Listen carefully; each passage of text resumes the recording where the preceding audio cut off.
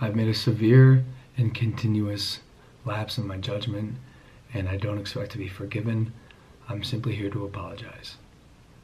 So what we came across that day in the woods was obviously unplanned, and the reactions you saw on tape were raw, they were unfiltered.